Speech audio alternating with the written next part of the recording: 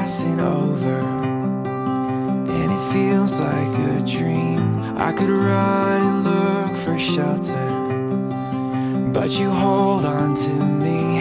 I'm under your skies.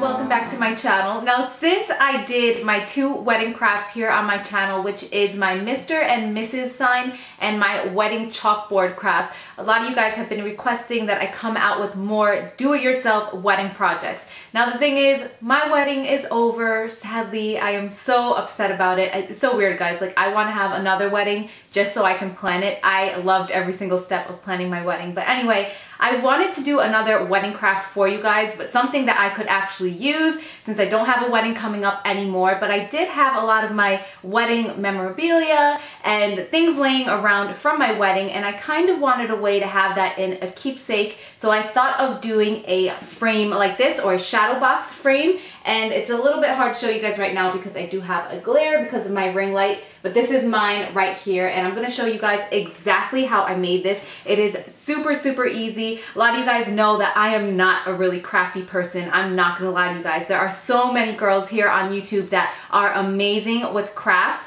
and then I have tried to make the product that they showed, and I'm like, okay, mine looks absolutely nothing like that. I'm telling you guys that I am exactly like you. Yes, you watching this, I do not have a creative streak in me at all. So if I can do this, you can absolutely do this. It was so easy. I spent under $20 on this, guys. Seriously, if you get one of these custom made, it is not gonna cost you under $20. The shadow box was from Marshall's. It was $12. Then I have just memorabilia in here. I have my garter. I have a piece from my ring bearer pillow. I have some stickers in here that I got from Marshall's for under $5. The pictures obviously were free. I have some tickets from my honeymoon. I have a thank you card that I sent out to all my guests. I have my actual wedding invitation, so all that stuff was already stuff laying around. So I did not spend that much money at all. And again, I think this is a really cute way to just keep your memorabilia. It's safe, you will have it forever. It's really affordable, it's easy to make. So I thought, why not come out with a video on this for you guys?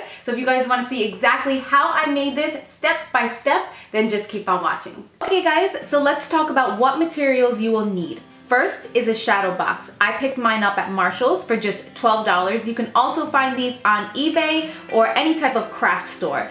Next are my pictures. I chose pictures from my wedding, from my engagement photo shoot, from my honeymoon, from my bridal shower, anything that's important to you. Now, I did not have enough room to fit all the pictures that I printed, but you can definitely print them out smaller if you want to fit more. Next, you're gonna need your memorabilia. So here I have our honeymoon tickets, I have our wedding invitations, thank you cards, and my garter.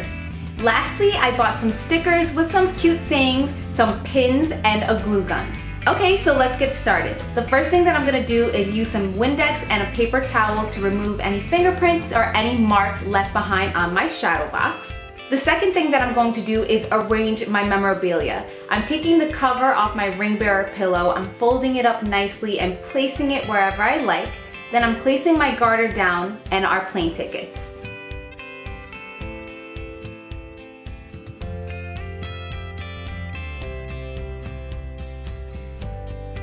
So next I'm gonna start working on our pictures.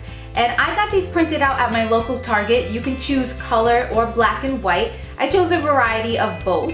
And what I'm gonna do is cut some of them up so I can kind of fit more. I'm gonna place them down, play around with them. It's kind of like figuring out a puzzle. This is a part that I definitely recommend taking your most time with.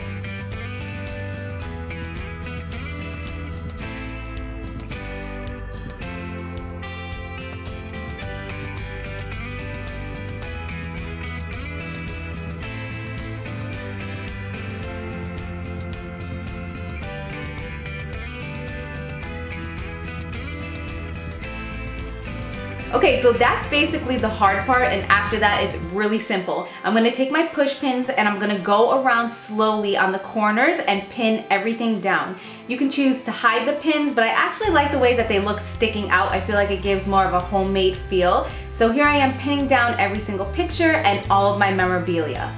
Lastly, I'm putting a little bit of hot glue on the back of the stickers. Even though they do have a little bit of a sticky back to them, I like to put hot glue just to make sure that it's really gonna last. And then I'm just gonna press those down in place until they're dry. And then after that, you're all done.